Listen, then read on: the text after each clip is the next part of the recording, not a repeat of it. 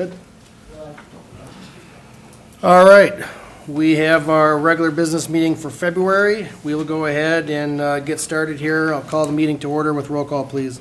Beth Bailey. Here. Marcia Jorgensen. Here. John Kraus. Here. Mary Coon. Here. Maria Mason. Here. Lisa Panzer. Here. Jack Ruby. Here. Pierce Spielman. Here. Martha Jessica. Here. Join me in the Pledge of Allegiance, please. I pledge allegiance to the flag of the United States of America and to the republic for which it stands, one nation, under God, indivisible, with liberty and justice for all.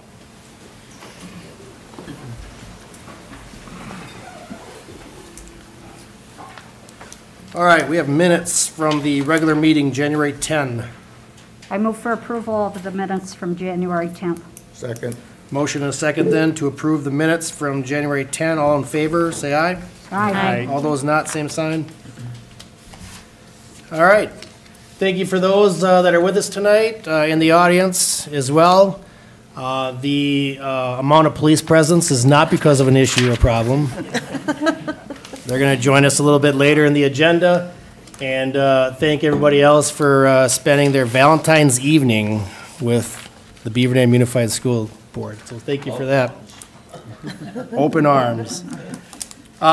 We do have 2 people signed up for public comment, so we will go ahead and I will read this, just informational and recognition of the privacy rights of individuals and employees in the district. The Board of Education prohibits any public comment on individual employees or constituents of the district on all matters in which the employee or constituent may be identified or inferred from the comments. The Board of Education will generally not discuss or take action on non-agenda items brought up by the public at the meeting. So with that, I will go ahead and ask Joe to come on up. Joe, if you want to then state your full name and your reason for public comment, I'd appreciate it.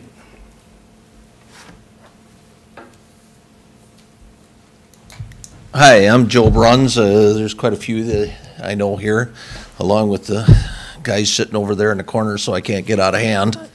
But anyhow, I have a lot of different staff members, whether they're teachers or aides or whatever, that work for the school district and been around the school district. And I have had concerns. I've got grandchildren that belong to this school district, and I have a son that's going to be in the high school here next year. And the disturbances that go on in our classrooms, starting in the elementary schools all the way up through, we got to somewhere along the line, it's got to be figured out and it's got to be stopped. You know, and I'm not pointing fingers at the staff or it's a twofold deal. The children have to respect the teachers, the parents have to respect the system, and the system also has to demand that that respect and stuff is held through. We have so many times and so many minutes of education time that is lost by disruptive students in the classes. You take 21 students in a room, and if one of them is disruptive for 5 minutes that the teacher has to take her time away from that classroom and that teaching, that's over 100 learning minutes that the rest of those students, you know, combined have lost. You know, and it's got to end, because as we can see, the proficiency ratings coming out of, you know, the elementary schools going into the middle school is not, as far as I'm concerned, where they need to be. The educational, and I understand, you know, the IEPs. I had a number of foster children that had the IEPs, and I've dealt with those, and I dealt with the behaviors that they possessed in school. But I worked with the teachers and the staff that were there to get that compliance with the students. We are shortchanging a lot of our students' learning times by appeasing to, you know, we got to deal with this disruptive child or whatever.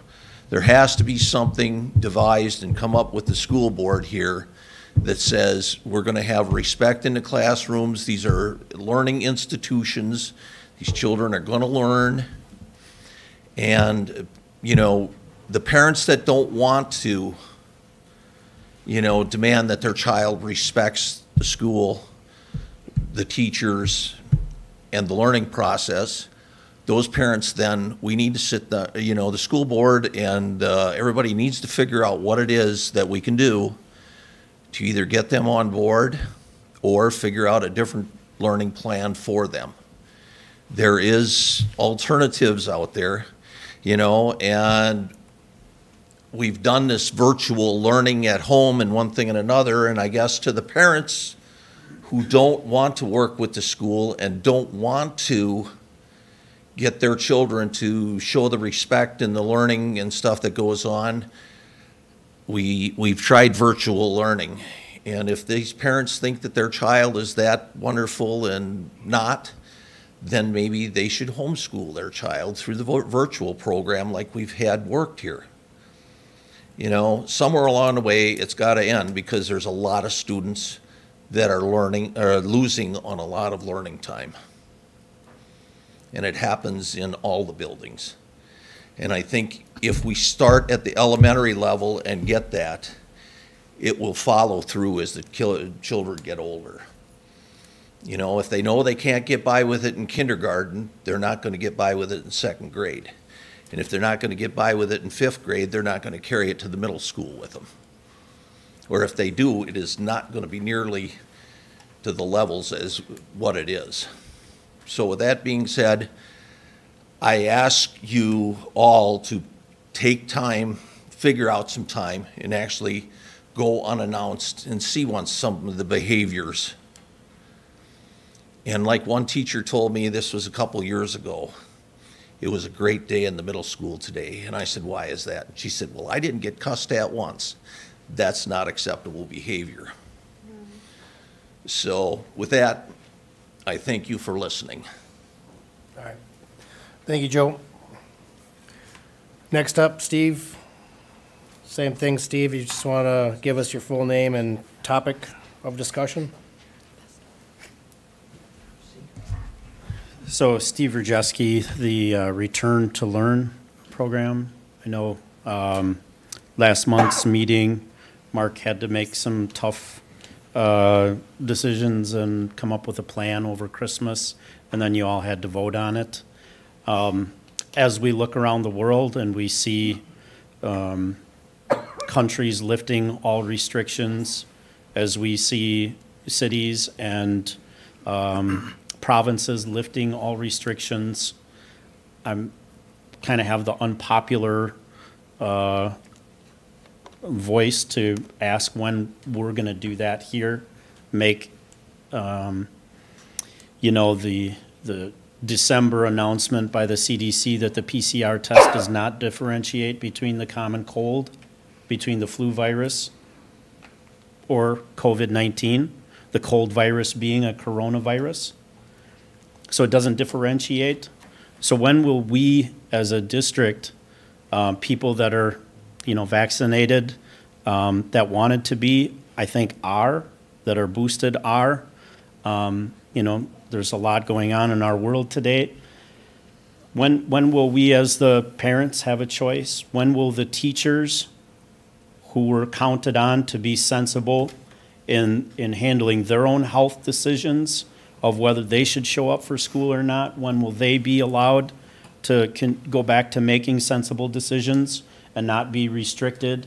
When will it be fair, now that natural immunity has been recognized as at least as good as vaccination status, that kids that aren't vaccinated won't be discriminated against in the school district? Because currently they are. That they're held out of school longer than people that are vaccinated.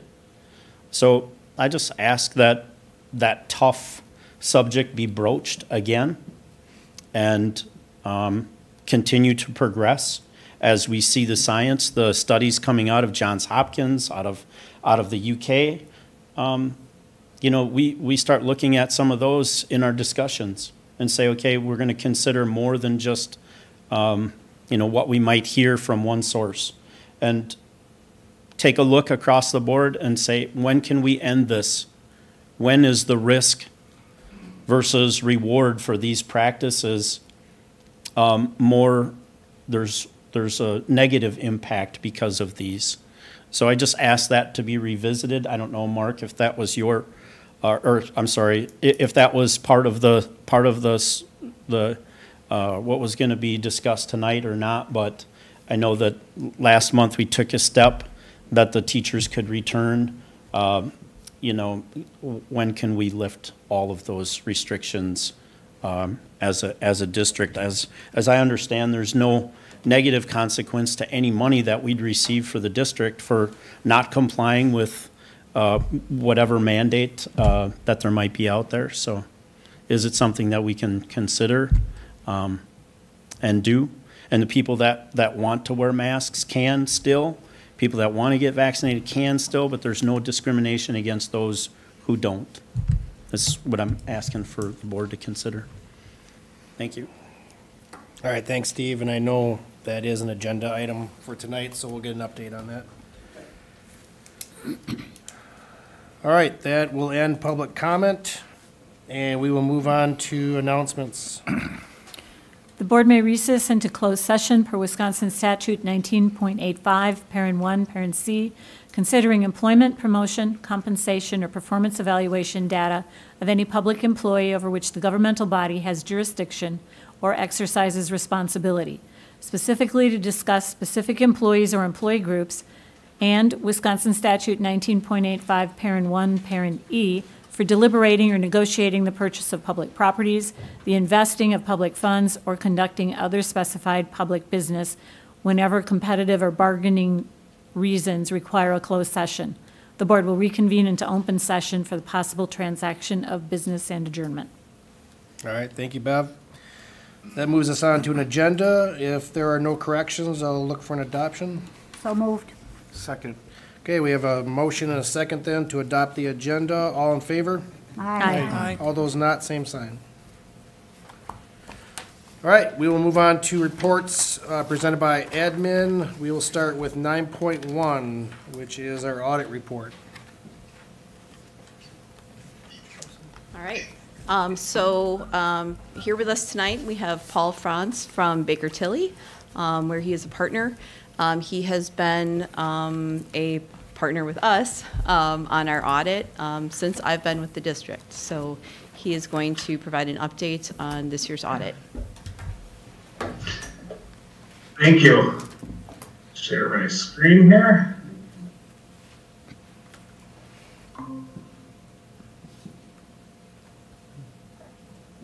All right.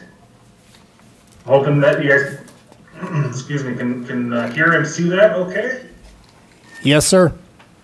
Great. Well, again, thank you for the introduction. Again, my name is Paul France. I work in the Milwaukee office, and as Emery alluded to, I have been involved with the district really actually as a staff in 2005 is my first year when I began working with the district, and have played many roles in the audit process, and I'm happy to be serving as the partner and signing a partner for your audit.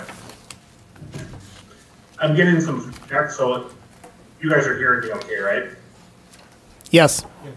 Okay, we'll get that done.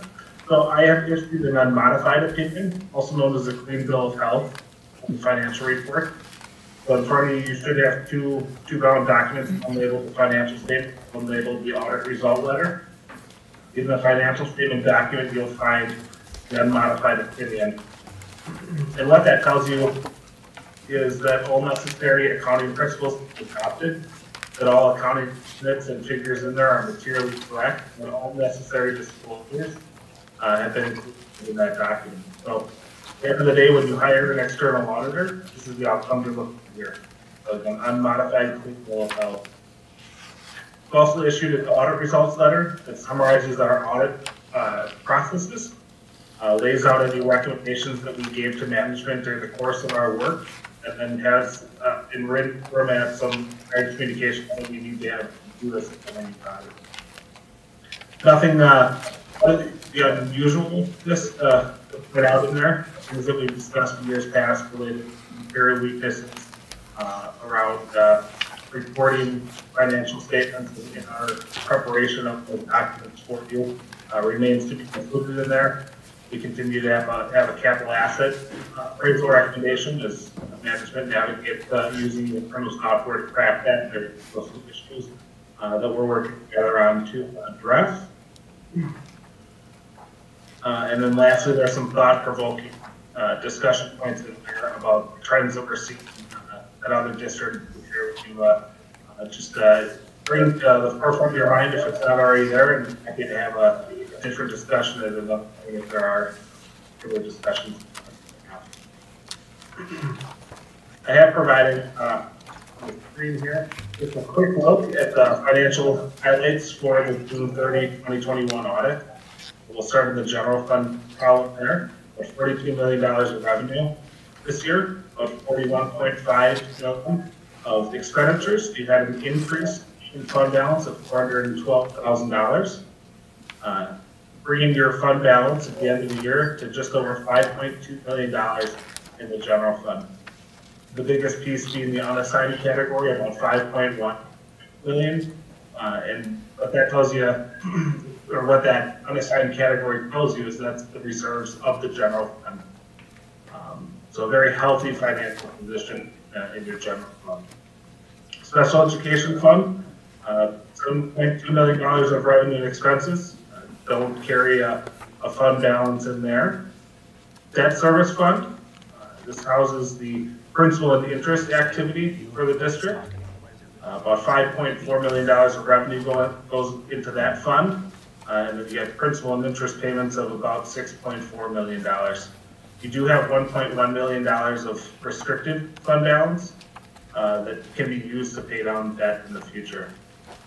In the last column there, some of your smaller funds we group into a category called non-major funds. So this would be your trust fund, your fund 21.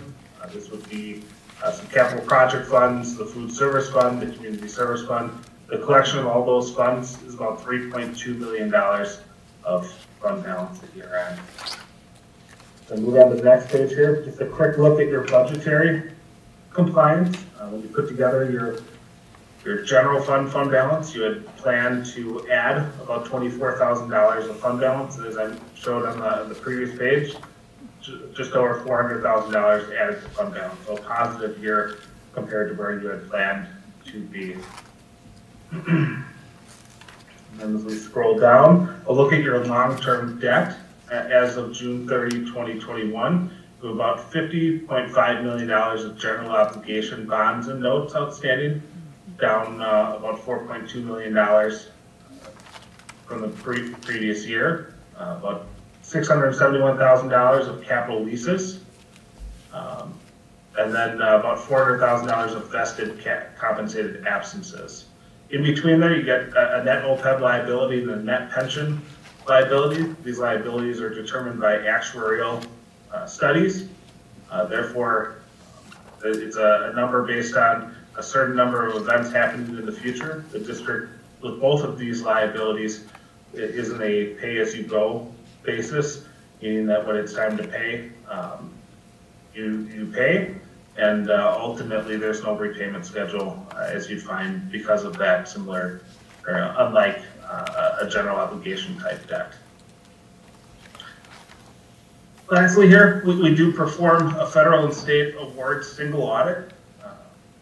This is because the district receives more than $750,000 of federal funding during the year that they spend. Because we're in Wisconsin, anytime you have a federal single audit, we get to do a state single audit. So we've tested all necessary major programs under that for compliance as required. And happy to report that there were no identified findings on the related major programs that we tested. So with that is my short summary on the year. We've received nothing but cooperation from management throughout the process. Anne Marie and Mark and their support team were fantastic to work with. We navigated another remote audit and happy with the results. So with that, I'll pause here and you can talk to me. Whoa.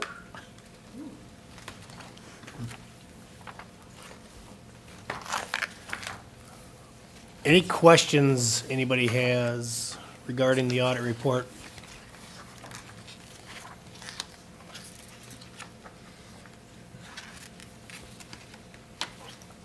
All right.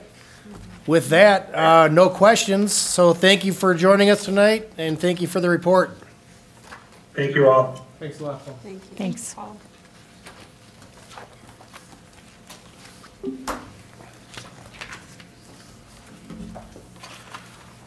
All right, that'll move us on to 9.2, School of the Do we Month need action? presentation. I move for What? adoption Oh, of sorry. the audit report as presented. Second. Thank you, Marge. So we have a motion and a second then to approve the audit report as presented. All in favor? Aye. Aye. Aye. All those not, same sign? All right.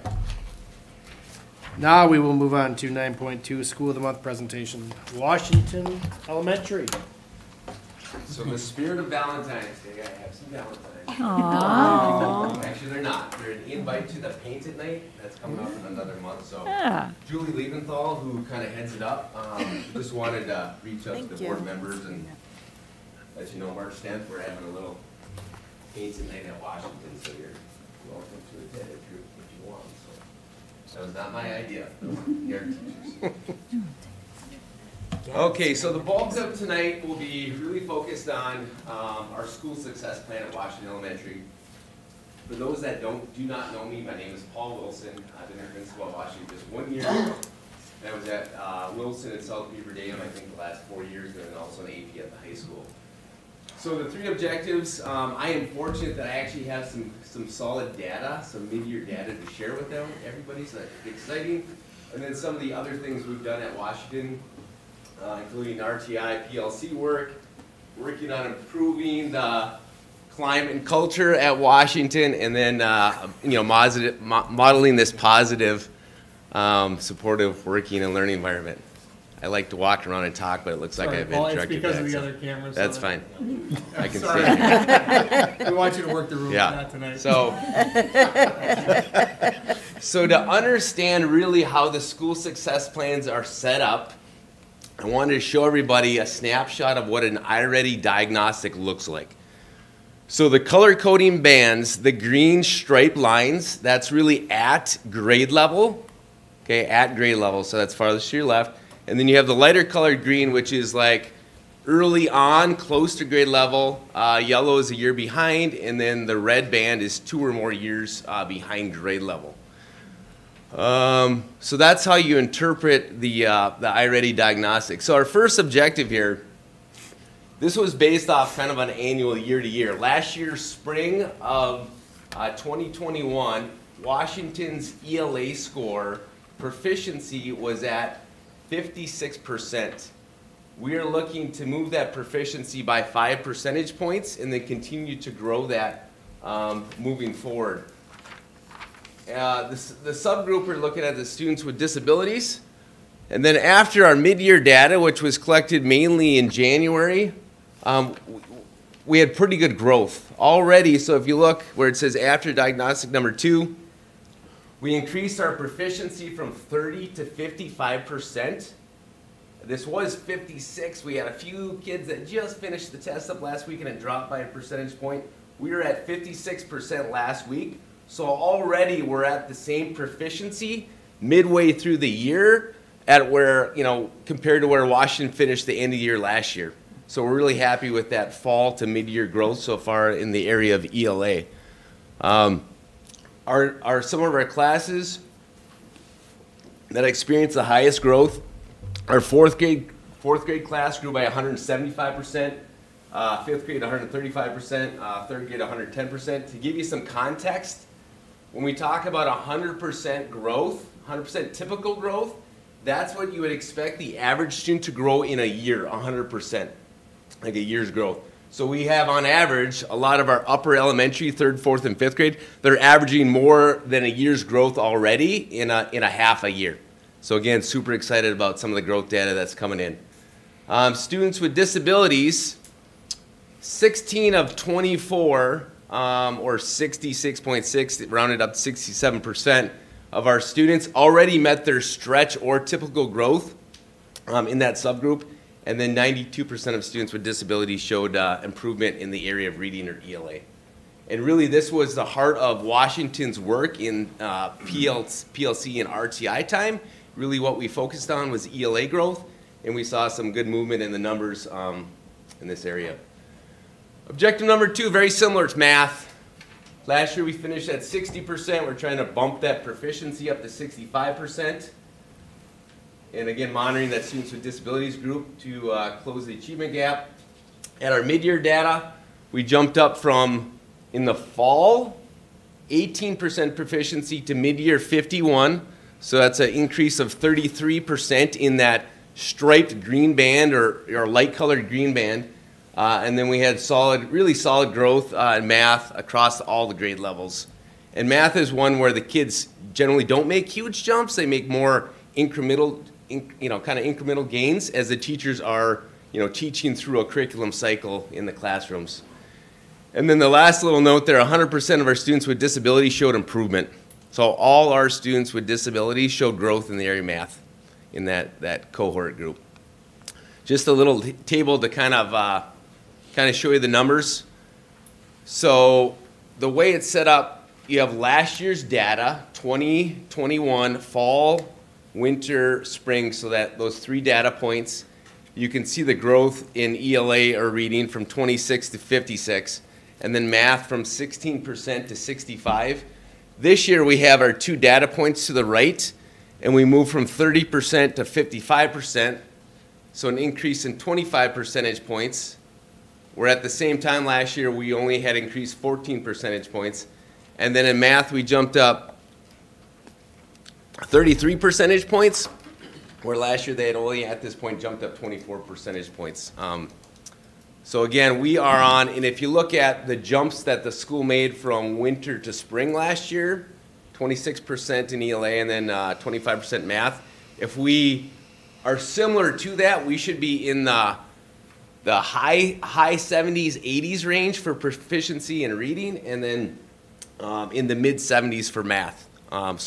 So above where we'd like to be at, and again, continue that on to have that favorable growth. Objective number 3 for our school success plan looked at school perception survey. For those people in the audience, this is an annual survey that our district and a lot of other schools in the state and across the nation take, and it really compares, it's a good comparison from school to school. And it's got different categories like equity on it, school connectedness, and that social emotional index value. And our 3rd objective focused on the social emotional aspect, which is kind of like school connectedness.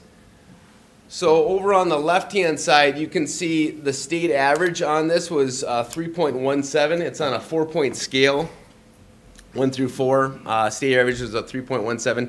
Our last year's 5th grade class averaged 2.62.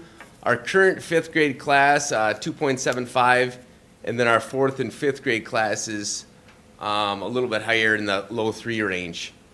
And what I've done is I've given the survey already in the fall and then in November, and then I'm going to be giving the survey again latter part of February, and then again in the spring, because a lot of the things that we're doing at school are really trying to move the needle on how kids feel involved in the school, how they feel connected to adults, and which is connected to their achievement. So really working hard on doing a lot of things internally at Washington Elementary to get the kids excited and involved in school and move the numbers on this objective. So kind of a cool thing, and I'll show you some pictures at the end. We have a Friday morning meeting that typically we do virtually. So we'll jump on. We start with the Pledge of Allegiance, some announcements. We have Bulldog Pride Awards. So one of the things I've stressed this year with the kids is excellence in what you do and really setting a great example in the classroom and then behaviorally for your fellow students. So we give out the Bulldog Pride Awards for academic achievement as well as like behavioral excellence. So I announce the names. We do the stomp stomp clap as a school. It's kind of fun.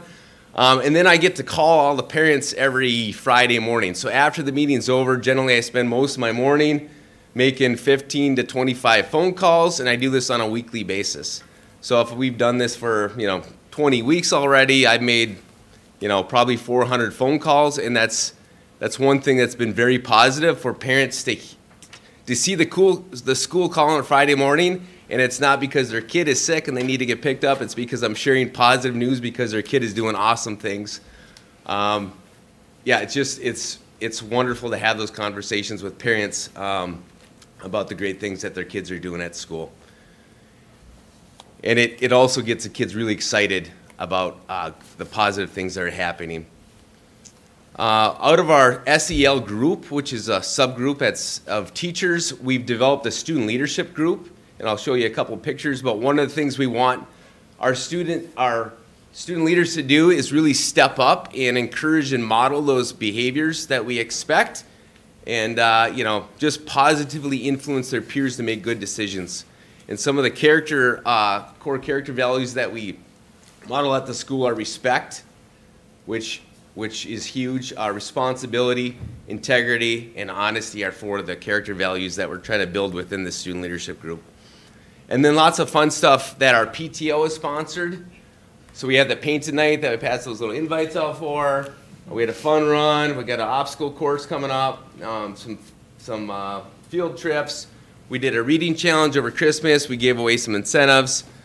And yeah, just kind of some fun stuff to get the kids engaged and involved and excited about coming to school on a regular basis. Some other professional development activities or things that we've done at school. Really getting our teacher SLOs. Those are those individual classroom goals dialed in to support our school success plan objectives. And then also to the, supporting or nested under the strategic plans and goals of the district. So really kind of having those like that hierarchy built in so they all support each other to further achievement. Continual reflection of data that we do all the time. Prioritizing where support staff work in the classroom based off of need. It wasn't like you're just assigned support staff. It's like, how are you going to use them and make sure that they're dialed in, working on small groups of interventions with the kids so we can maximize our adult time with our kids and also maximize the time the kids are in the classroom and what they're getting out of it. So those are a few of the things that we've kind of doing on an ongoing basis at Washington. And also, one of my main goals that I work on is my messaging to students and staff. Trying to get everybody on the same plan, the same bus, driving in the same direction for student achievement, and also creating this just like positive, energetic environment at Washington Elementary so kids want to be at school and they achieve at the highest levels possible.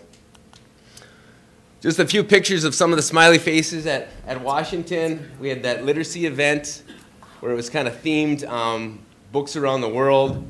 And then we had some ethnic snacks at the end that the parents and kids that attended got to leave with some cool snacks. And it was great. We had about 100 people turn out and the families that really loved it. This is a picture of our student leadership group. So we took them down to the music room and got a group photo. Those are the kids that are working on making a positive difference and influence their peers in a positive way at the school. For February, it was random acts of kindness, kind of the theme. So we were able to get a list of names from an assisted living place in Beaver Dam, and all our student leaders made Valentine's last week. So we delivered those on Friday. And this is just a picture of our kindergarten kids working on Valentine's that were passed out. Some of our Bulldog Pride recipients. So this is the little certificate that the kiddos get, when they earn 100% on a test, or they, you know, we're helping a friend in the hallway, something like that. So this is just one of the weekly pictures of just some kindergarten kids. This is our reading challenge. It was the kids that finished the reading log got submitted. We drew names, and then the big prize was a bike. So whoever it was going to be, then I asked them and called their parents what kind of bike they wanted, and then bought the bike based off of the age of the kids and that kind of stuff.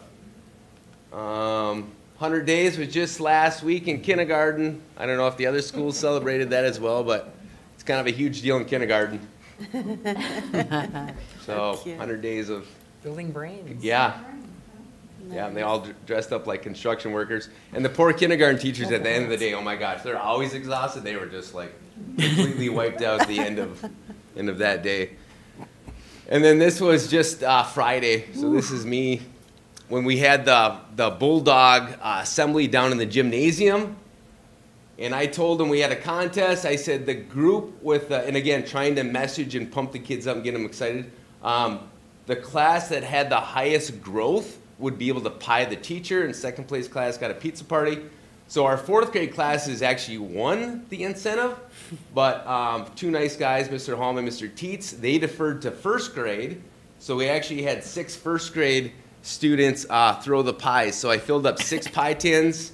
All the whole rest of the school was in the back. We counted to 3, and they lined up and they hit me in the face. So luckily I was smart enough to bring a change of clothes before work, because it took me a little while to get the whipped cream off me.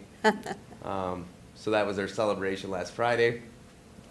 And then looking ahead, just continue to look at data.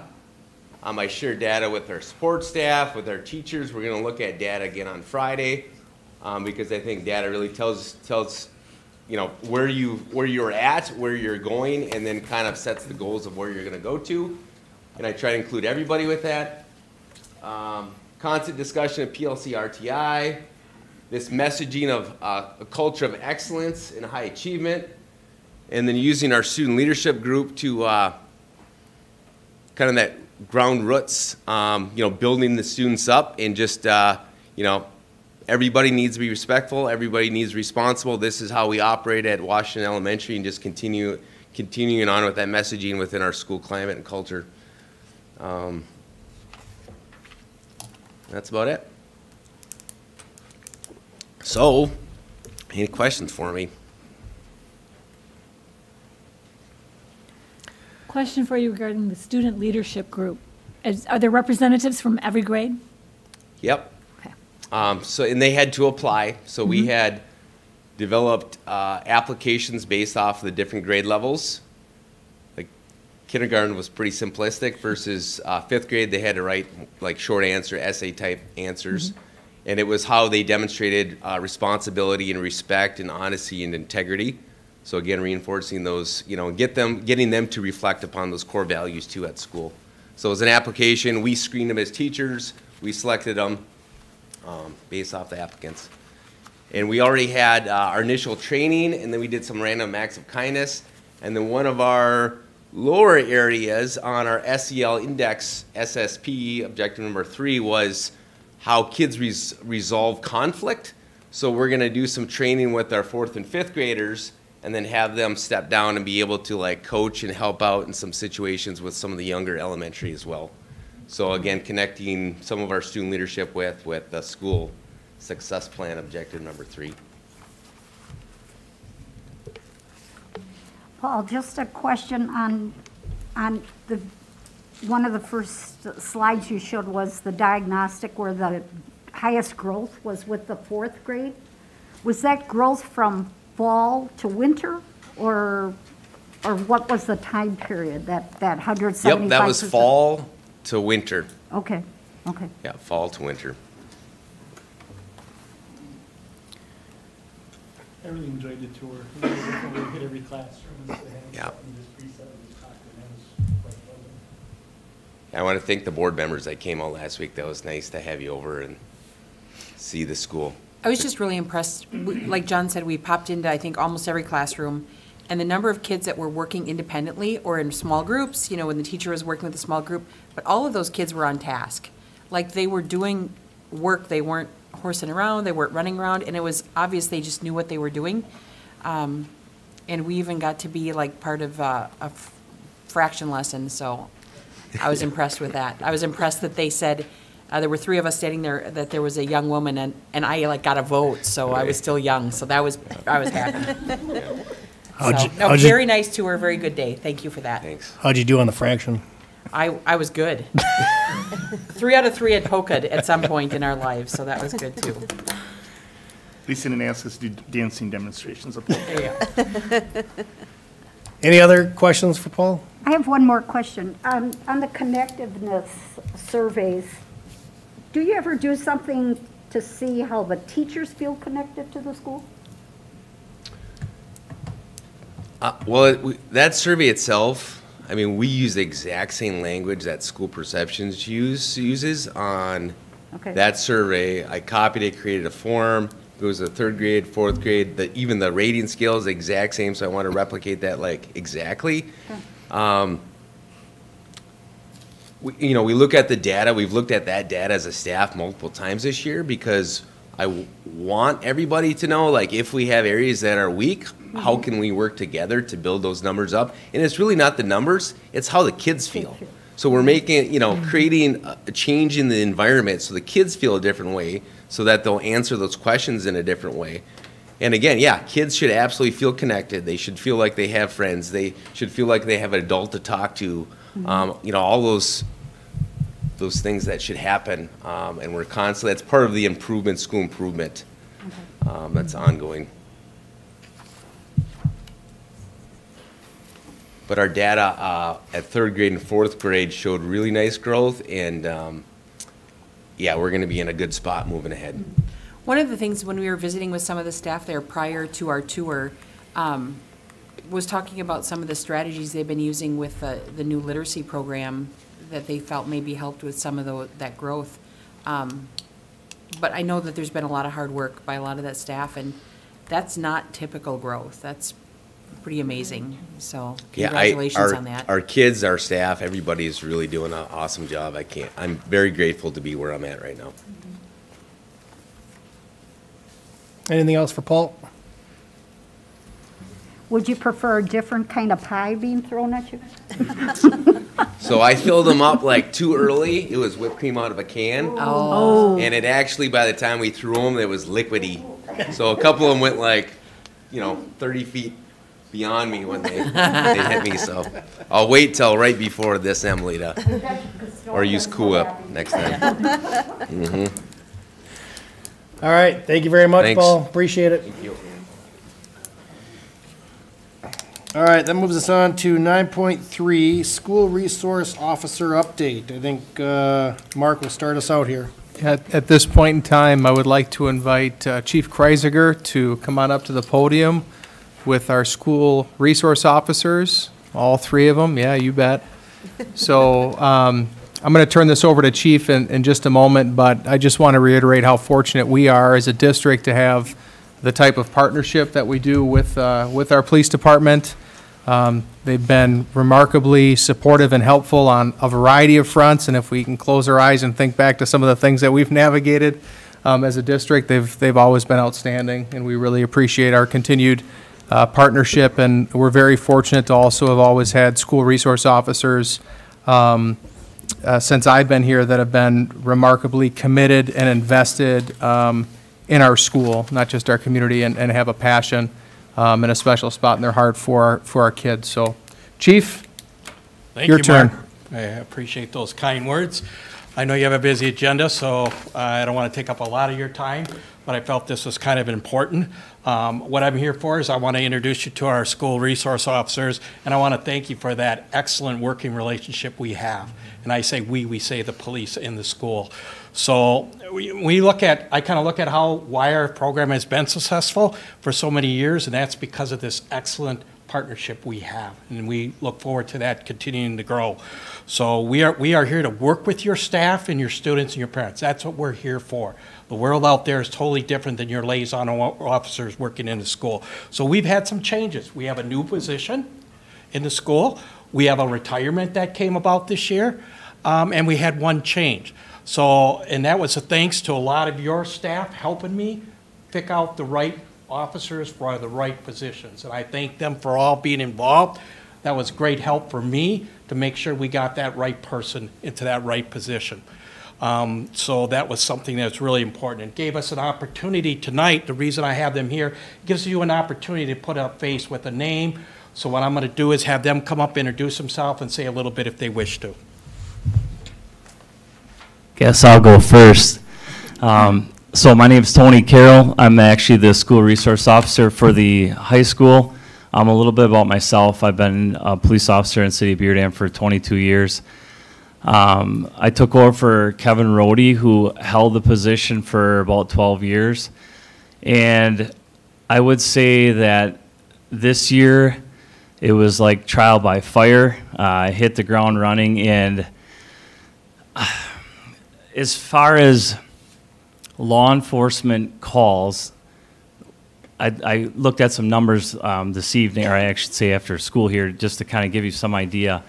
At the high school, we've probably doubled the law enforcement related calls or police complaints than what we had all of last year, already at the halfway point. There's a couple things obviously attribute to that. It could be because there was maybe no structure with kids. Everybody's back in the building.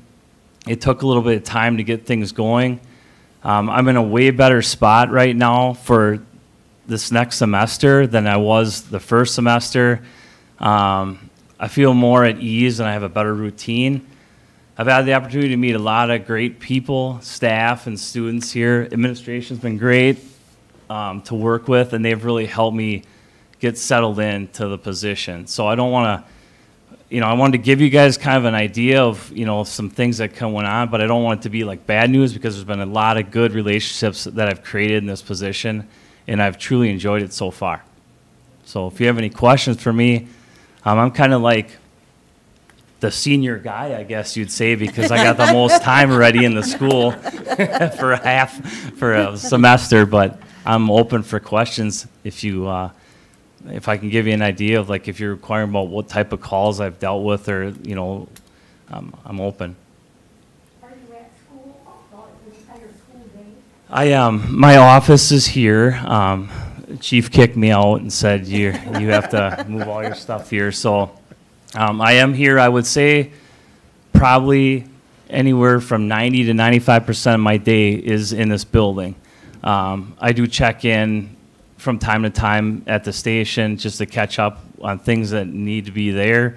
But I am here most of the time. A lot of my attention is, I guess, being all just present, visible in the hallways, especially in the morning, in between bell periods, lunchtime passings, because those are the times that I've already known that when things are going to happen, whether that be small disturbances that administration may need help with, or things that involve me more thoroughly, though it's important that I'm out there. You have to understand that in this job, it takes some time for, I guess, kids maybe to build some trust with who you are. And I think I've done a pretty good job here already for my first semester with the student body, and get my face out there for kids and know how I am. And I've had a lot of just students just come to my office in general, whether that be they feel comfortable to talk about how their day is going or the things they're involved with. Not so much just like, hey, I had something stolen, I need to talk to a cop. But it's a bigger, I've learned that it's just a bigger job than I've ever thought it would be. And I think in the end, it's going to be really rewarding. I have twin daughters who are in 7th grade at the middle school. So a little bit of myself and my family too with the district. So I have invested interest in our schools as well, not only just being here, but as a parent. So. Thank you. Thanks. Thank you.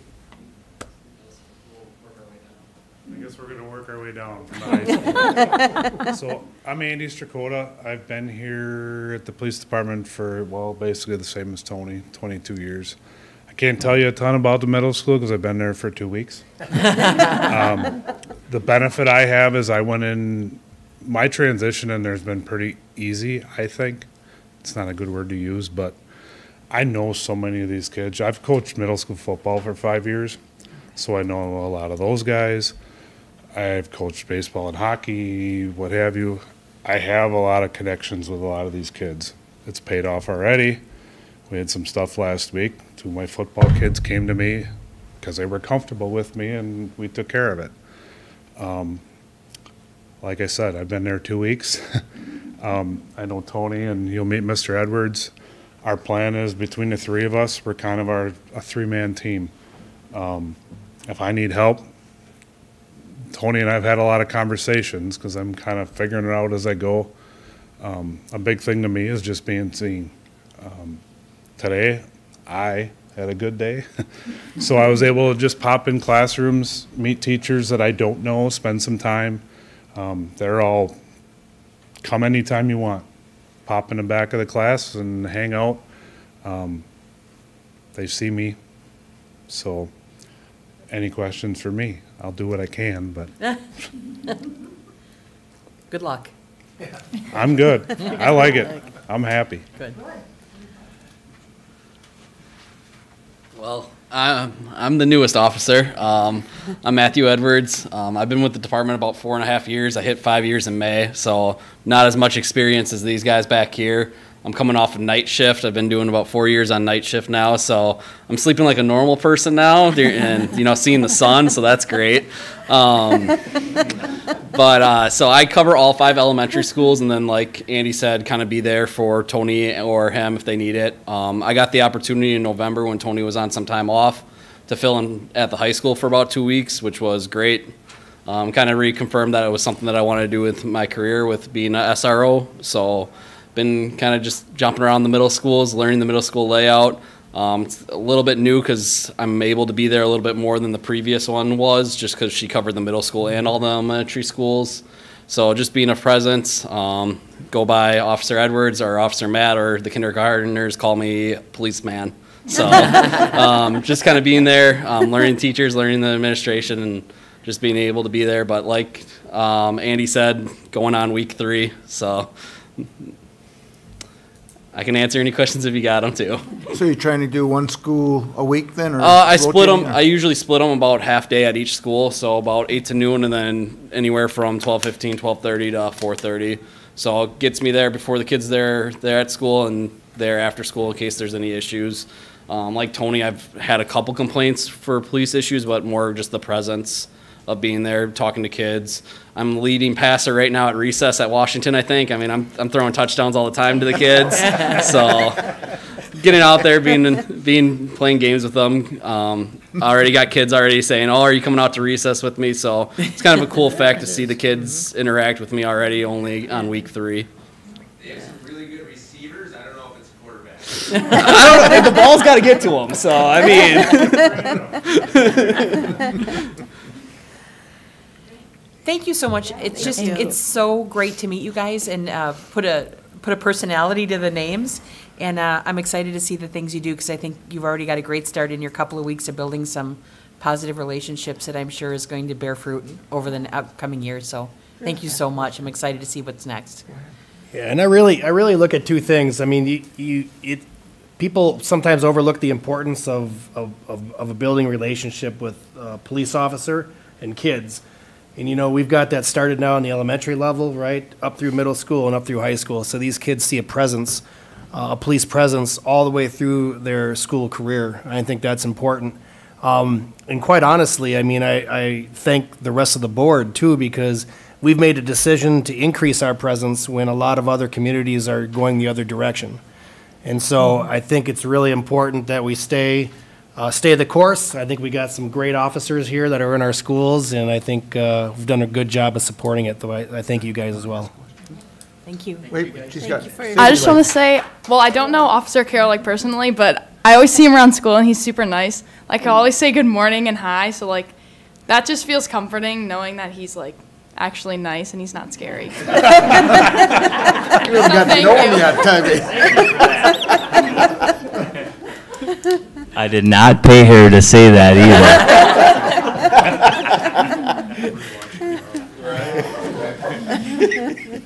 All right, thank you guys very much. Appreciate it. Thank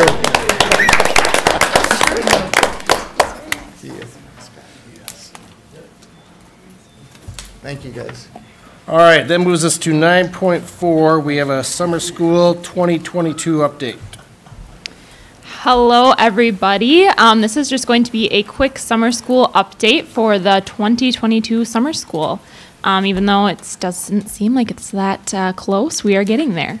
So just to start off, we have the dates and locations. So for elementary and middle school, it's going to start on June 13th and will run until July 28th.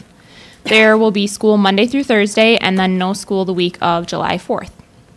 It is going to take place at Lincoln Elementary this year, as well as Jefferson Elementary. So that's a little bit of a change. The past 2 years it's been at Prairie View and Jefferson.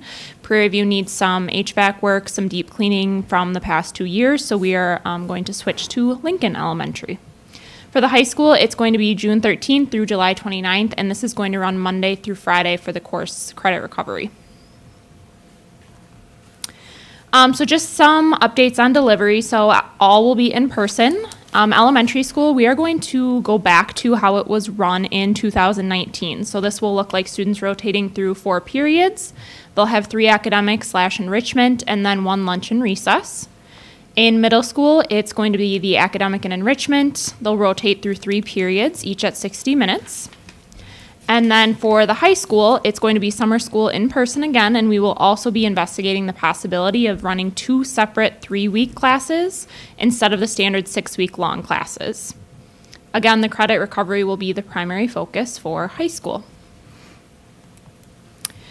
Our health and safety protocols, they will be aligned with our current practices, and then we will review further as we get closer and adjust where necessary.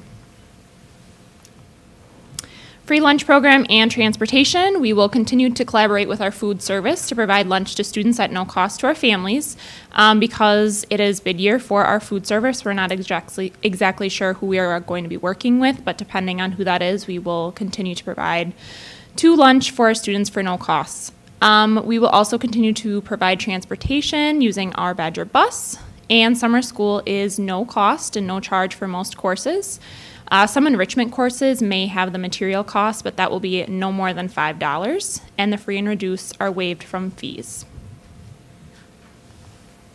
And that's it. Pretty quick overview.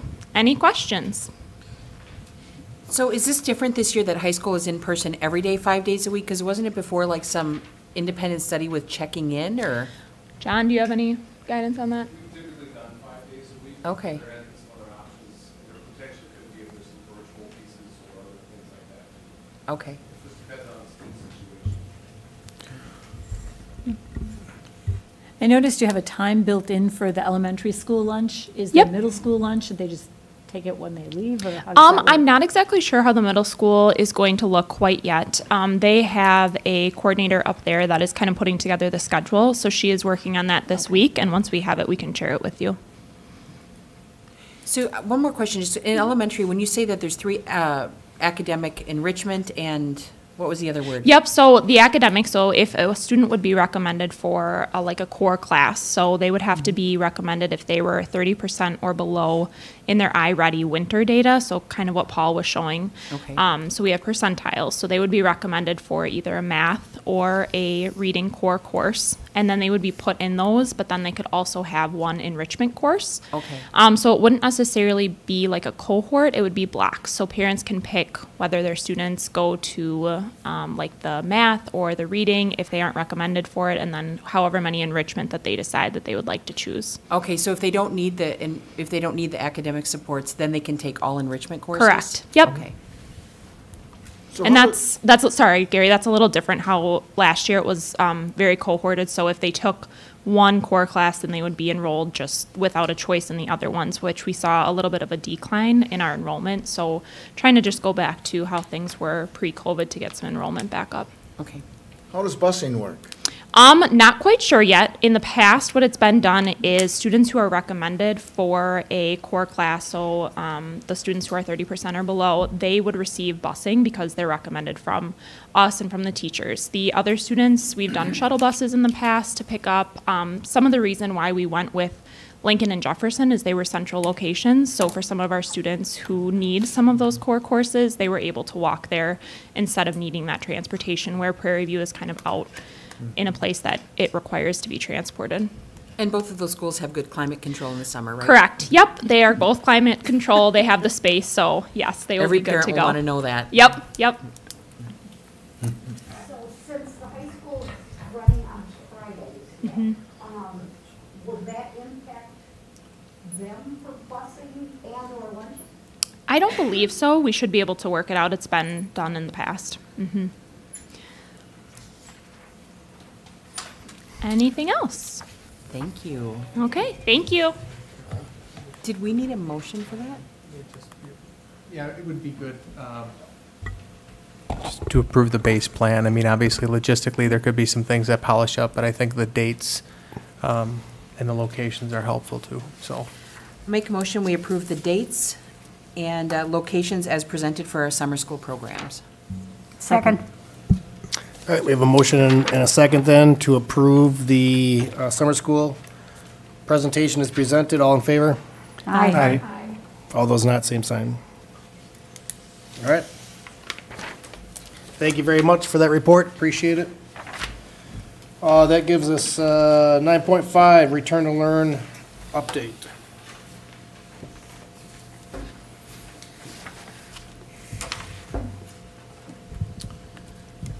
All right, so we will follow a similar format to what we have in the past.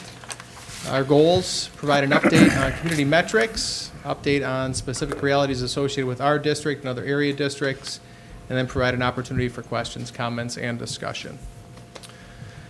So as far as monitoring COVID-19 is concerned, again, we continue, all the Dodge County superintendents continue to meet with the health department on a regular basis.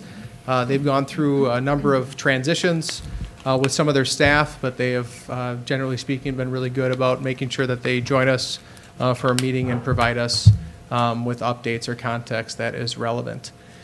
As far as our boundary reports are concerned, we can see confirmed cases over the last 7 days. As of today, Valentine's Day, 62 in our district boundary as compared to January 7th, 262. So obviously a drastic downturn. Positive 7-day average as of today would be 8.86 in the district boundary itself, which is down from 37.42 in January. And then hospitalizations, again, people can access this information on the Department of Health website for the state of Wisconsin. They can click on any hospital region they want. But I think for the first time, both the actual hospitalization and patients in ICU is designated as shrinking. That is the term that they use. Confirmed and probable cases. So here is the county metrics for confirmed and probable since March of 2020 to today. So I think we're all generally aware, the state, our region, I think the country saw an uptick right after or right during kind of that holiday period, and we've also seen now a drastic downturn. If you actually follow the graph down when it's live on a feed, it'll tell you like the exact numbers. From this weekend, I think just in our county, I think there were only three confirmed or probable cases that they identified. COVID activity, I continue to summarize kind of by month once we get more than a month past a month, if that makes sense. So September, you see October and November and December all basically did an average for those. You see that at the top. And then we have January, which we saw an increase in the percent positive.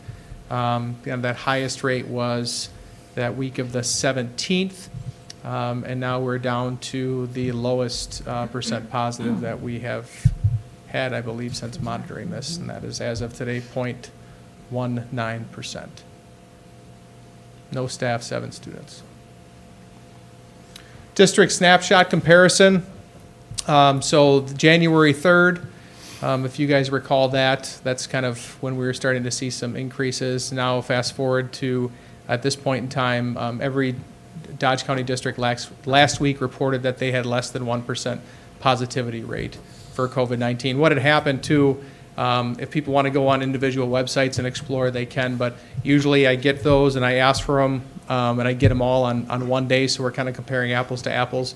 But I got them all smattering from different days of the week, and our own percentage had changed, still below 1, and some of the other district percentages based on whether or not I got that information on, let's say, that Tuesday or that Thursday, they had changed. So they were all as low as many of them have seen in a long time, essentially. Process update. So one of the things that we do is we send kind of standard close contact notifications out anytime there's a close contact in schools. The intent is to be moving away from that standard close contact notification. There's a general thought and conversation about the fact that essentially if you're leaving your home at this point in time, having navigated this for 2 years, you should consider yourself possibly a close contact, any interaction that you have out in public. The other thing is with our notifications, one of the follow-ups is, or one of the expectations is that you're monitoring for your symptoms. That's a general health expectation. So we don't necessarily believe that we should be sending those out every time. There's a generalized close contact in the schools, and we've also found and heard from parents too that's diluting our communication process because of those notifications that are going out. We would still send notifications to families if there's reason to believe there's a classroom outbreak. So if there's multiple cases in a classroom, the nurses in the health department look into that.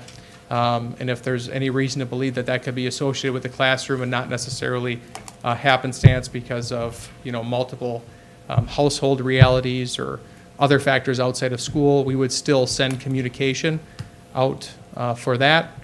As far as resource and reference, one of the things that we plan to do is launch a web page by the end of the week to serve as a ready resource for families that are navigating isolation timelines and other questions associated with COVID. I think our nurses have done an amazing job throughout this entire process. They've had to navigate a number and a variety of questions that could be beyond stressful at times. But a lot of this, again, having been 2 years kind of into this as a society, a lot of these things can be answered simply by working through a reference document. And when it comes to timelines, there are actually resources out there. Our state's Department of Health does not have the resource, but one of the other Midwest states does. South Dakota has a really nice resource that people can go on, and based on kind of the reality that they're navigating, they can literally enter in a date of symptom onset or last contact, depending on what it applies to, and it actually can provide them with a recommended date that maybe they would either come back to school or they would be out in public again, et cetera. This doesn't replace the fact that our nurses are still going to have some conversations with people, but I think the more simple references and resources that are out there that align with what we're doing in general and what our timelines are just helps maybe minimize the amount of other things or other variables the nurses have to navigate. So just making that available and then encouraging parents to use that as a resource for a quick reference. So those are the two process update references. Questions, comments, any other discussion? So I have one thing, general board question, and of course you weigh in if you want. But it seems like we do this return to learn plan all the time, every month, and a lot of it's redundant. And I'm wondering if we maybe kind of change course, because some of the numbers that we see here we can see on our website if we want to see them, and maybe change course. And maybe just if there's something going on, or I don't know how to put this, then maybe we go from a monthly update to maybe like a quarterly broad health update of the district itself.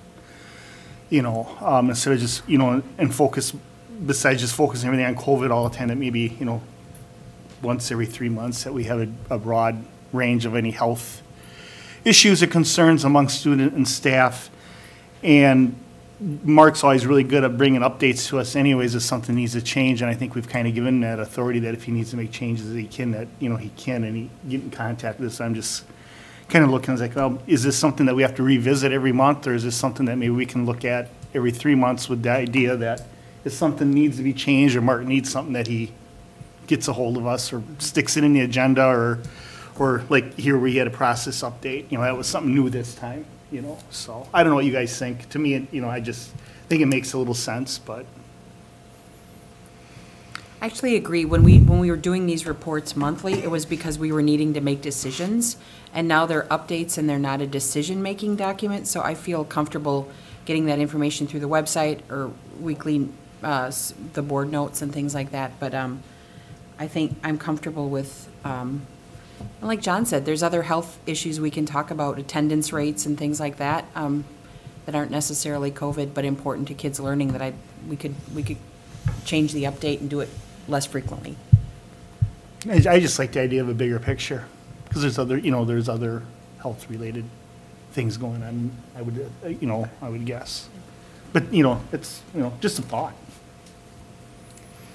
I think as long as the guidance is still that masking is required on transportation and that our students are still required to follow along with those guidelines, that we do still need a monthly update because there are things that are still pertinent across the country, even if our county may or may not believe they are.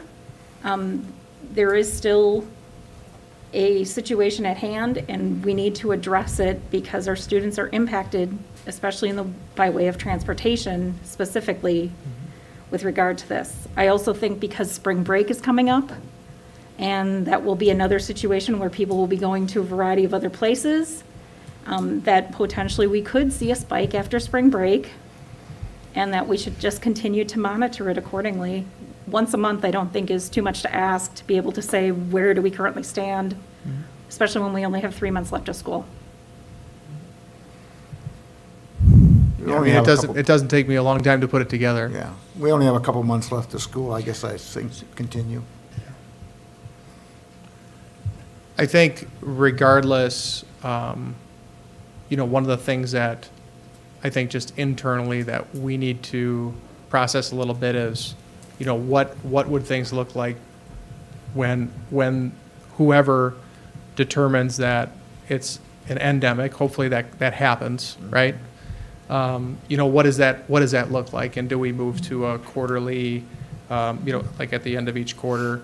Or maybe it's a semester when we do, other updates where we can just provide some more broad context as far as how things are going. Because one of the big challenges with this whole reality hasn't just been cases, it's been attendance. It's been absences.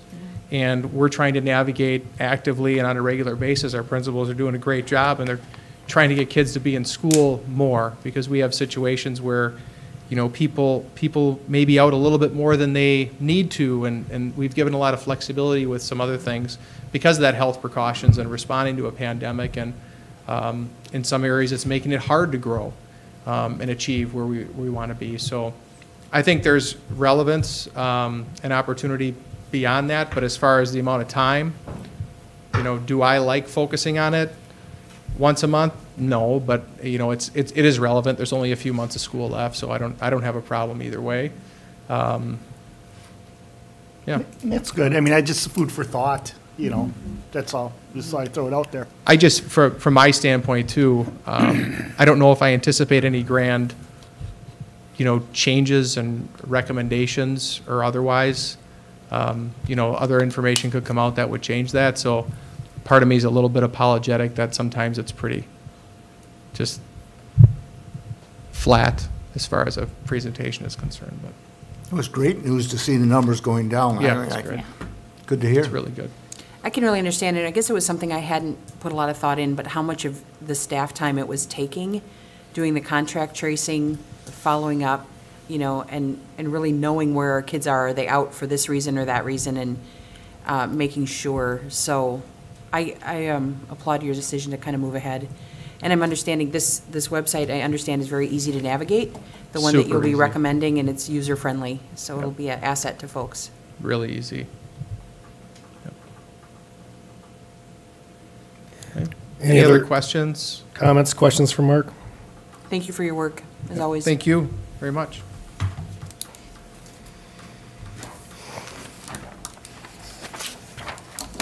All right, that brings us to, well, yep.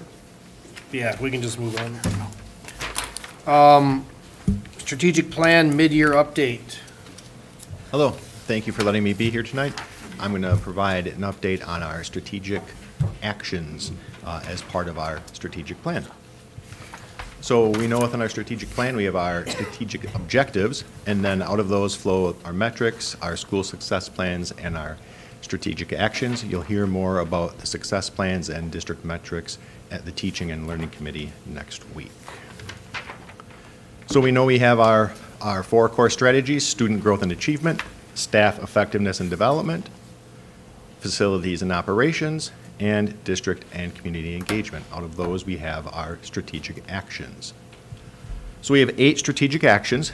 The first one is to intensify and diversify our recruitment efforts and strategies to increase applicant pools. So progress that has been made on that DSA so far this year is we are really focusing on the student teachers we've been able to have in our district this year, and when they finish their student teaching, trying to get them into substitute roles, long-term sub roles, or even hiring them on for vacancies we have. We're also doing more proactive hiring and hiring earlier in some of the areas that are very high demand areas, areas that are a little bit harder to fill, and areas that we anticipate we have openings coming in. Example may be special education. Maybe there's not an opening right now, but we know there will be an opening in the future. And some good news is, for the first time in a couple of years, our HR team will be attending in-person career fairs at some of colleges and universities. So you think how we're progressing on those DSA and how that will translate to some of our metrics. If you look at our certified staff retention rate, that shows how we're able to keep and maintain some of our staff. And we see from the last school year into this school year, we were able to retain nearly 90% of our staff in the certified realm. Our second DSA focuses on increasing community perceptions by providing regular focused communications in areas of a perceived performance gap. So that goes back to our family perception survey, and there are areas where families shared that we were not doing as well as they perceived we should be doing. So what we've been doing for progress on that is we have monthly district dispatch newsletters that are sent to families, and we've really been focusing on more communication and communication in social media focused on some of these areas. An example would be post-secondary plans. So communicating with families how we are preparing students for life after high school, college, career readiness. A piece that's coming up on that will be a career readiness profile that students and parents will have access to, and it'll be a nice tool to show where our kids are at.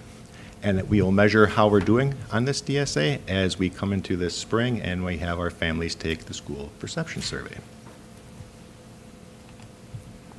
Our third strategic action focuses on the further development and the use of data-based decision-making for instructional adjustments among grade level and department teams. So we have time each week for our teams to be able to meet. And at the elementary level, we have really rolled out the teaching and assessment cycle. I know that was observed by board members at the Prairie View visit, but that's where teachers sit down and they look at a unit coming up and decide what are those key standards within that unit, how are they going to assess those standards during the unit, and then as the unit progresses, identifying students that need additional support and identifying students that already have the end skills and how they're going to help accelerate those students. So again, that's embedded at our elementary level, and that's being initiated at the middle and high school levels. We also have regular progress monitoring in English language arts and in math. So thinking about how we will measure this, we'll look at our student achievement. An example is our elementary achievement. If we look specifically at grades 3 through 5, we have our mid-year iReady data that has come in, and that is projecting that we will have an increase in our proficiency rates on the forward exam in this upcoming year compared to past years. Our fourth DSA is to implement a universal social emotional screener to identify and provide intervention to students in need. This DSA has been accomplished. We provided that at grades 4, 6, and 9 for students in the fall. Students will take it again this spring. So after students took that screener, students that had elevated scores were then discussed within building level teams for what supports they may need, and some of those students were already receiving support, so it helped to justify some of the services we're already providing. Thinking about how we will measure how we do on that DSA, we'll look at our student perceptions data and student engagement in this spring. Our 5th DSA focuses on using standards-based approach when developing individual education plans, IEPs, so that students have the same access to and opportunities in closing achievement gaps. So our IEP teams are using the standards when writing IEPs, and increasingly teams are having students with IEPs involved in regular education classes more frequently, and when students are pulled for specific instruction, it's very targeted. So I didn't tie this back to a specific district metric, but I think it is important to note that this year, when we received our federal progress on IDA, Individuals with Disabilities Act, we showed a lot of growth in our score, and that was because we had an increase in the percentage of students with IEPs that graduated on time. We had a decrease in dropout rates for our students with disabilities, and again, it showed that we are increasingly having more of our students with disabilities in regular education classes more of the time. So that was a very, very nice positive to see. Our 6th DSA focuses on our 5-year facility plan, assessing that and updating it, also looking at some long-range, large-scale property acquisition. So in November, there was the board workshop on that, and then in December, the board did approve some large-scale projects for this summer. We are still exploring potential options for property acquisition, and we are evaluating our progress on this DSA with our financial metrics, and we see our fund balance is increasing and our mill rate is decreasing. The 7th DSA is to implement a revised educator effectiveness model, and that's focused on coaching and feedback. So all of our principals have been trained and certified in this new model. We have monthly updates and reminders and support to make sure that we are continuing to follow that effectively. And then we also have professional development opportunities internally with our administrative team, as well as partnering with external resources. So that'll come through again with all of our student achievement metrics, seeing how our kids are performing. And then our final DSA focuses on implementing an instructional coaching model that supports the growth of our Tier 1 instruction, so our instruction for all students. So we currently have 5 instructional coaches, 3 of them at the middle school and 2 at the elementary. Last year we had 1 instructional coach, which was at the elementary. The coaches meet multiple times each month, and they learn about coaching and calibrating and refining their own skills for how they can help the staff members they work with. And then our mid-year data from the coaches shows that the educators they are working with really are feeling an impact for their time with them. And putting that back to some of our metrics, if we look specifically at our middle school achievement, since this is the first year we've had coaches at the middle school and we have 3 of them, again, our mid-year iReady data is showing an increase in proficiency and projecting that we will have an increase in both our ELA proficiency rates and math proficiency rates at the middle school level. So our next steps with our strategic plan would be next week. At the Teaching and Learning Committee, you're going to hear more about our specific data metrics and our school success plan progress. Then March and April is when we have all of our standardized data assessments at grades 3 through 11. And it's also when our school perception survey goes out to staff and families and students. Then in May and in June, we get our end of the year data back and start to review that.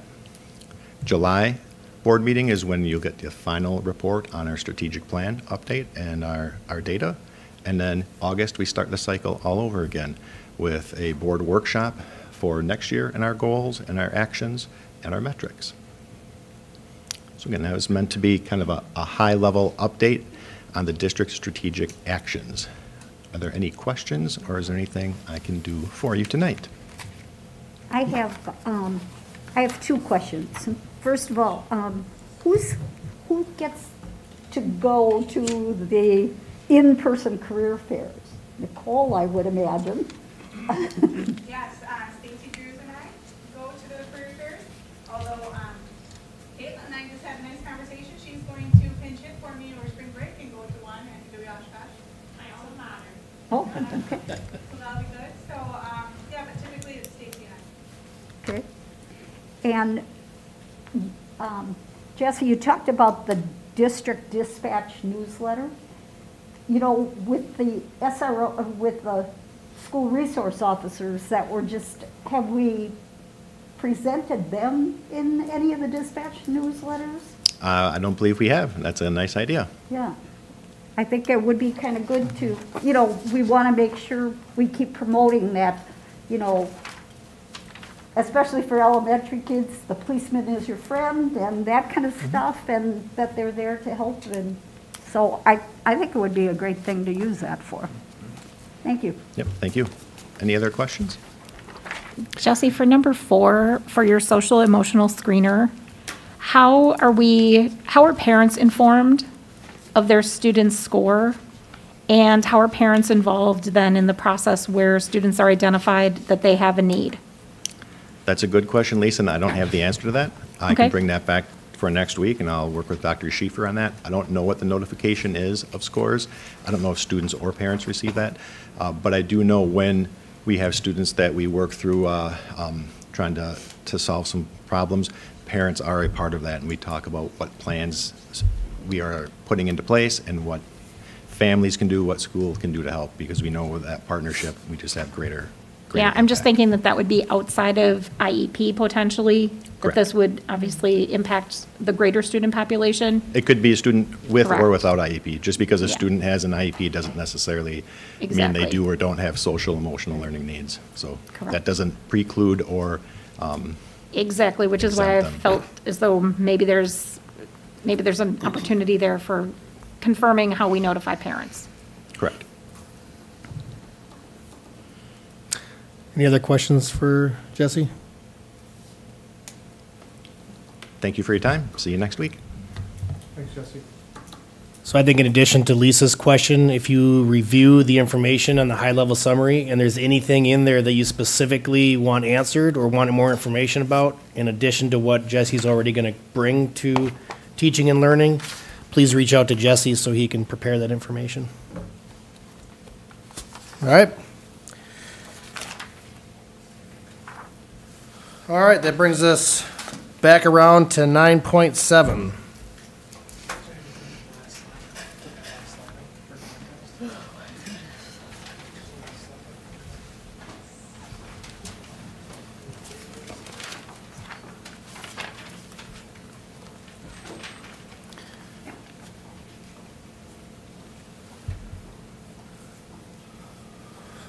So is there getting a slide to put up there? So obviously, we had the public hearing tonight. We've went through this, obviously, in committee. So Anne Marie will quickly summarize that, and we'll go ahead and get our approval. Okay, well, there. So as part of the requirements for getting the ESSER 3 funding, we had the hearing tonight. And so what we would be looking for at this point is for the board approval of the plan that was presented, including the flexibility to be able to amend the plan over the next 2.5 years that we have to spend it, based on the needs of the students and the district's budget.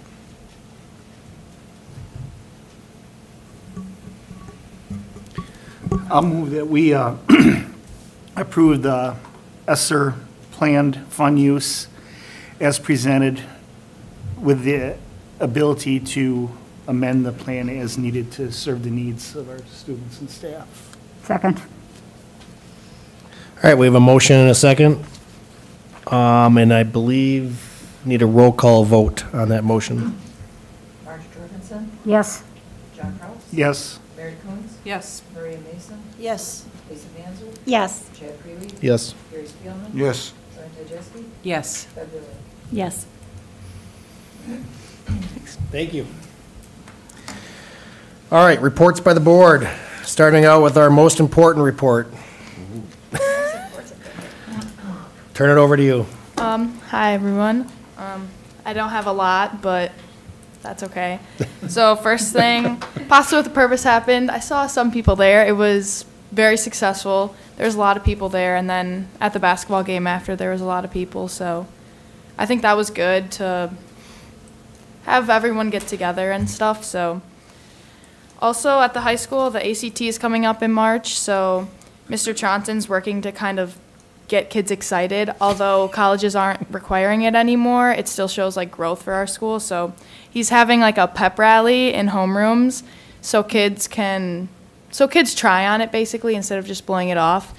So he's gonna share the incentives. So like if you improve your score, you can get certain things, or if you get a certain score, you can get senior release or final exam exemption. So those are good incentives that I think kids try to go for a lot. And also we got a new program this year at the high school for ACT prep where kids can go on anytime and do practice tests or other things like that. So I think in the future years that'll be helpful because I know I didn't have that, but I would have used it if I did. So also, as Mr. Stefano was talking about with attendance with COVID, the high school is going to have March be an attendance month. So Mr. Johnson's going to do like people who have perfect attendance for a week get prizes to help get kids in school still.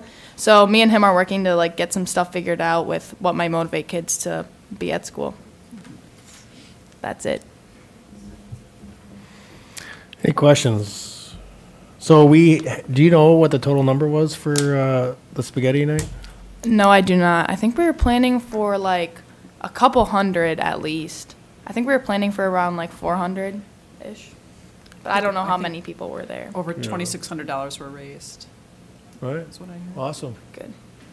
Awesome. Yeah, it's difficult when the colleges take away that ACT requirement to kind of keep kids motivated. So I'm encouraged to see that we're coming up with some inventive ways to keep kids engaged. So I was appreciative. Of course. Anything else for Sadie? All right. Quick report, little response. Thank you. All right, thank you very much. We will move on then to report by operations. Operations Committee met on January 24th. One of the big parts was the discussion on ESSER funds, which we just voted on, so I won't go into that. We also discussed requests for proposals for spring of 2022. One of them is for food service management, and one is for life and health insurance. We will be doing an RFP process for food service. That's controlled by the USDA through the DPI. And we've contracted with Taher since 2012. Usually the contracts are for 1 year, but they can be extended for 4 years for a total of 5. And so we had extended that with Taher, and then in 2017, we again selected them, and so now it's another 5 years since then. So we are going to be having the RFP process and in order to get food services to give us their quotes and to be our food service management company. We need 2 board members who will be reviewing those proposals when they come from the food service. They're to be mid-April returned. So if anybody's interested in being on that particular decision committee to review those proposals, let me know. And we will also, we're looking at proposals for our life insurance, because Epic, which we've currently have had for life insurance for employees, has informed us they are no longer going to be in the business of doing life insurance. So we have to look elsewhere. We've asked M3, our current company that we work with in order to take care of our insurance needs, to look at options for us, so they're reviewing some things. And we will also be looking, we've been happy with our healthcare provider, but M3 thinks it would be good to look at potential differences in costs. So we will be reviewing that as well. And that we expect the next renewal in mid-February. And let's see, the contract for the health insurance would be July 1st of 2022 to start. Our next committee meeting is scheduled for February 28th at 5:30. Any questions for Marge?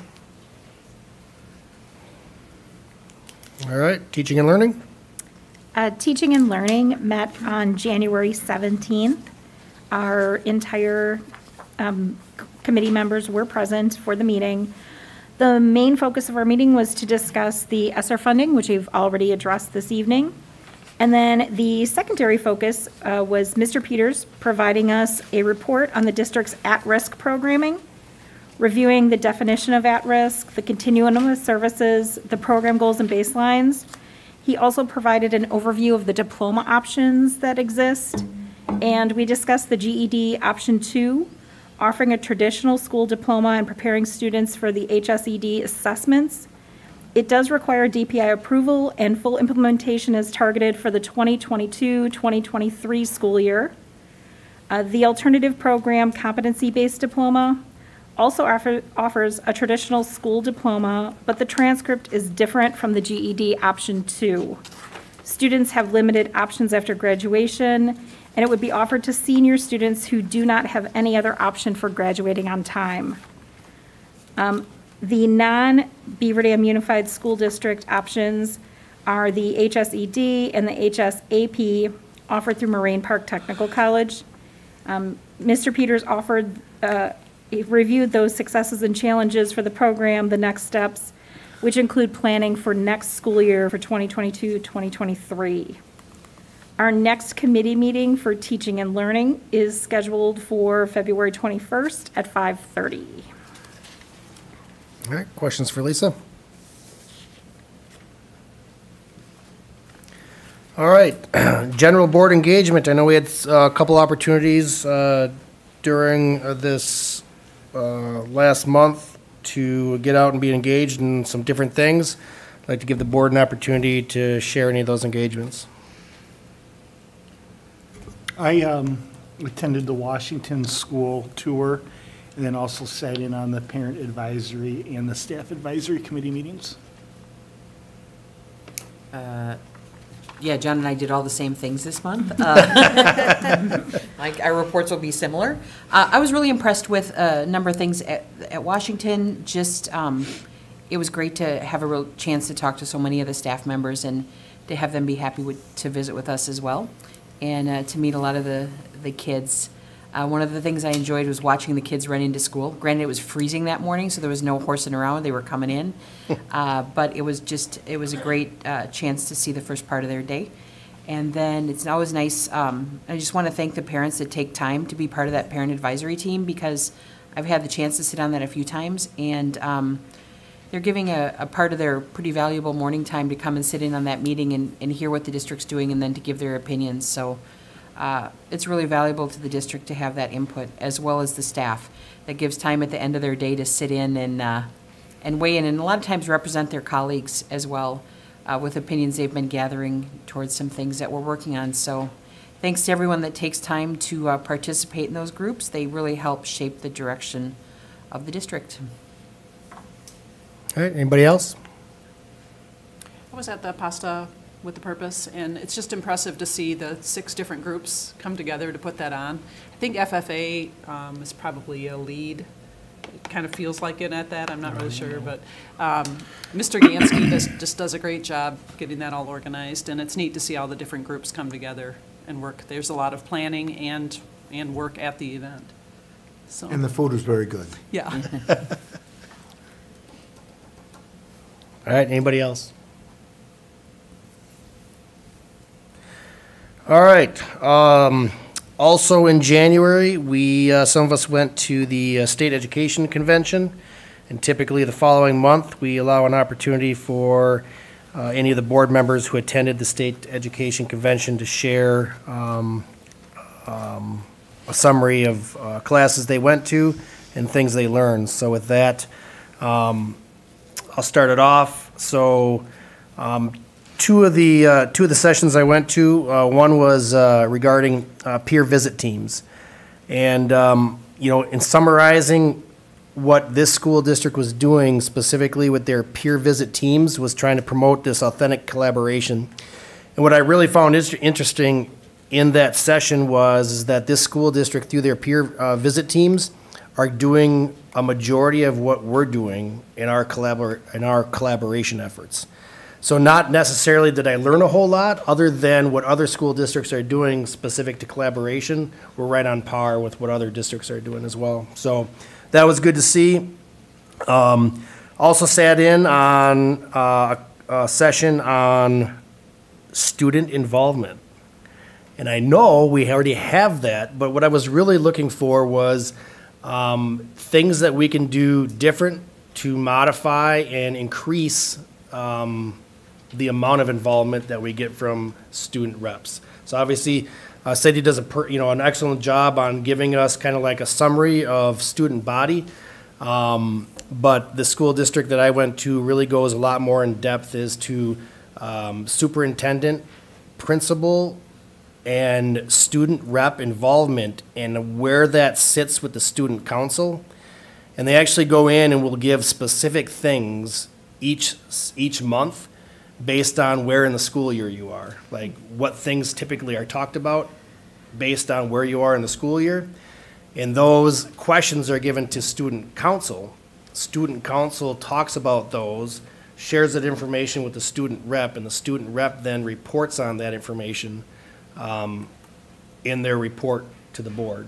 So it gave me the opportunity to look at a couple different ways to maybe increase the amount of involvement from a student rep standpoint on the board. So I'll look to possibly bring some of those ideas forward as we move on. Anybody else? I attended delegate convention, so that went well. It was long. We had some, it was either in person or virtual, so we had some technological problems. So it started about 1 and probably got done about 4:30 in that, and everything got passed as they had in the packet. There was one amendment to the special education funding that they were going to ask for. The one that, the resolution was to ask for like a 60% pay, and that got amended to 90%, so that passed. So we'll see where that goes. And I myself attended a few workshops, and one of them I attended was the Value of the Youth Apprenticeship Program. And I know we have some youth apprenticeship program participants here in Beaver Dam, and they brought in a local industry leader and talked about the benefits and how it helps his company and helps recruit youth even that might not be interested in that field, but they get in there and start doing something. They see other things and it spurs other interest and some career paths change. So so that was a really interesting seminar. So others? I attended the convention and went through to the 3 general sessions, which I thought were all well done. I I really liked Brandon Fleming, the second person, and like I do most years, I buy their books and have their autographs on my books, so I did that again. But it was interesting hearing them and listening to some of their, what happened to them in their life, where it took them. A couple of the sessions one of the sessions that was quite interesting was one called Myths About Learning That We Need to Abandon. And it's like where you say that small classrooms, smaller class sizes, do they generate better outcomes? And that's a falsehood based on the information that they've really seen. There might be an upper limit to the number of kids in the class that could make a difference on that, but for the most part, it's not that. It's the teacher quality that becomes the most important part of that for the kids. But there were some interesting things, and I also went on the education tour, and this year we went to Discovery World, and that was kind of interesting to see how they have had to pivot, which seemed to be the operative word for the convention anyway this year, with the COVID and taking care of things like that. And they have some opportunities there for teachers to get some training on certain things to bring to their classrooms. And I'm going to share that later with Rob, some of the information that I had gotten and some of the names. And then they have kits that the kids can work on if they can't get to Milwaukee to go to Discovery World itself. They're able to do it in their own classroom with some of these things. So there are some opportunities there. So all in all, I thought it was great that we were able to be in person. Last year's being virtual was a little, especially missing Donald Driver in person was kind of a sorry spot, but we were back live again this time, so that was great. Did you see Craig Council? Yeah, Craig Council. I didn't see him. I also just had a quick report. I went to several sessions. A couple of them, one was focused on equity, ensuring all students have what they need to succeed, and there's a lot of discussion about that and with regard to success in the classroom. So just some really good information. Another one about community engagement and collaboration, and I think we as a district are doing a lot of the things that I heard about in there. So it was a good learning experience for me. Anybody else? I attended the same session Marge did about the myths. In fact, I think there might have been 2 or 3 of us in that session. Not planned, but it's always nice. Feel like you picked the right ones then. I also went to a couple of them that revolved around mental health, emotional, social learning, and trauma sensitivity, just to see if there was anything new out there. And I think, like you said, Chad, we're not perfect, but when I listen to what is being proposed or what other districts are doing, we're pretty much either there or looking into it. So that's always a nice feeling to know that we're keeping up with stuff or ahead of the curve. Anybody else? So I just want to say thank you for this opportunity. It was amazing. I was able to go, and I attended many of the sessions all the ladies and gentlemen kind of went through. My biggest one was one that spoke about physical education with mental health, how our children need to have physical education. And thanks to all the schools that had football, you know, all those, like the physical education aspects of it, because it's helping all the children with their mental issues, with COVID, with having them to go virtual and then coming back. They said that helped them tremendously mentally because they had an outlet to let go, and they were able to endure more things, and they were able to focus more in classes. So I thought that was pretty amazing. Awesome. Anybody else? I just wanted to, for Joanne's sake, she wasn't there, and the three parts at the beginning of the sessions where you had the bands and orchestras and things like that perform were amazing. There was a group from Chippewa Falls called the Wire Choir. Wow, was that different. And then you missed the handbell one. I heard there were handbells there. Yeah, and that was the first one was a real high-level orchestra, ensemble group that was. And I would like to see sometime that maybe Beaver Dam have a group. We've talked about that at different times, but I think we have a lot of talent here too, that maybe there would be some opportunities there. And we should always look into when they offer the artwork that, we should watch for the notifications to let our people know that they could submit things for that kind of stuff as well. All right, anybody else? All right. Recognitions. Anybody have any recognitions they'd like to share?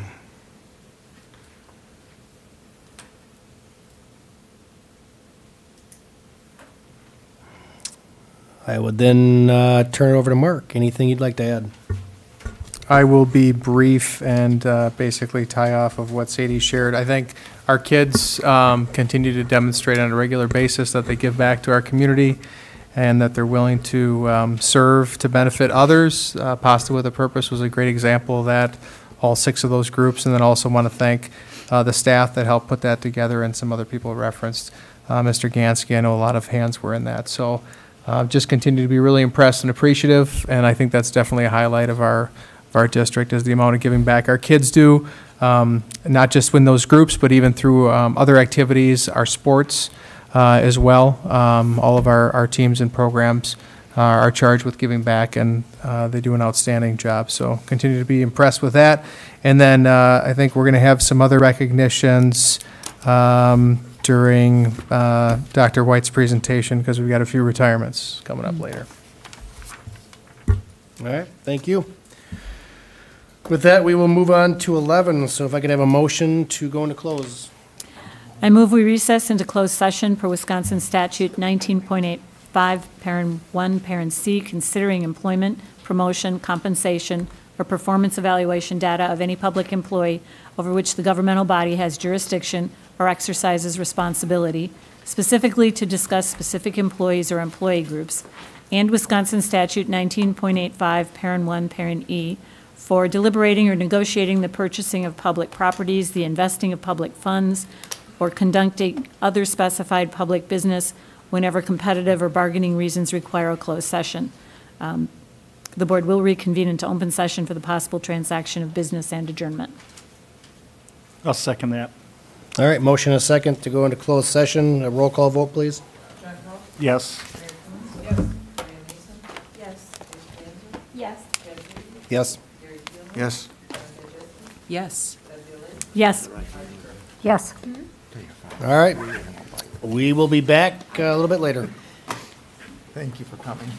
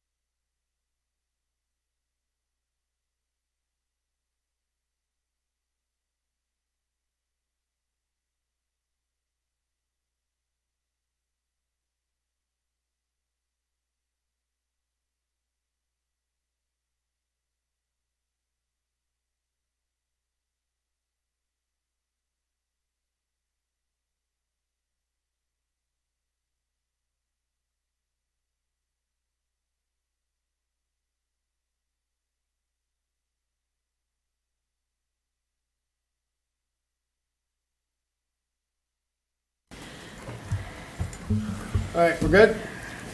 Yep, all right, we are back in open session, and we will move on to 13.1. There are 2 resignations on the board agenda for tonight.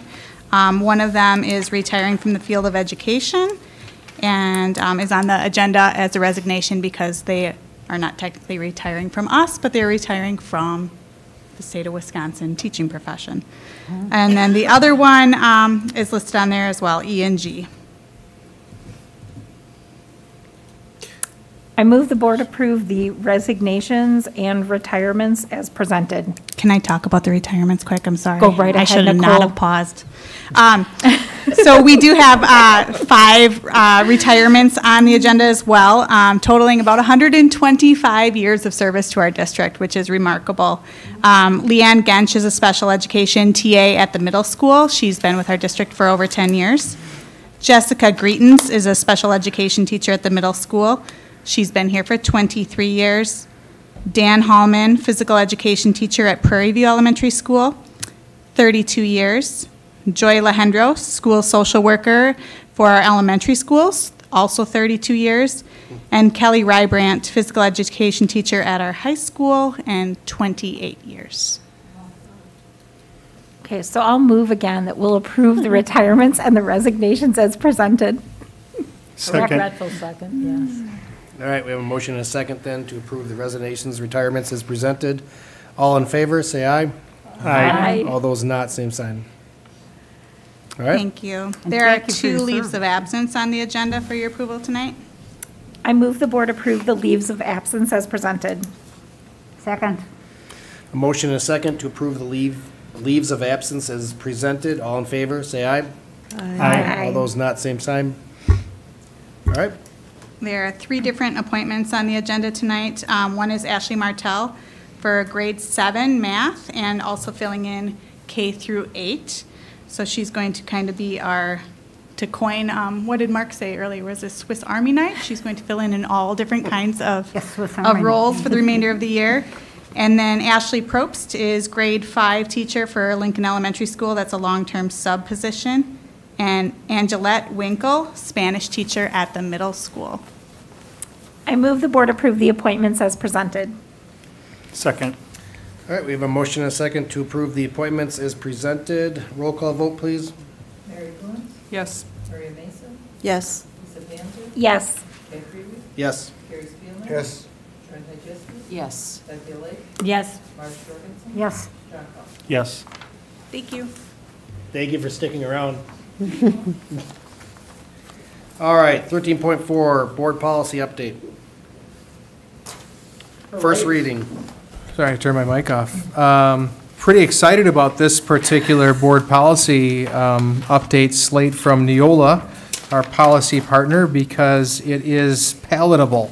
If you recall, the last one was huge. Right, So yeah. we're back to a little bit more of a normal slate. There are 2 new policies being considered for this, so I would ask that you go ahead and review. One is a criminal history record check and employee self-reporting requirement. The other one is authorization to make electronic fund transfers, which is a little bit more vanilla.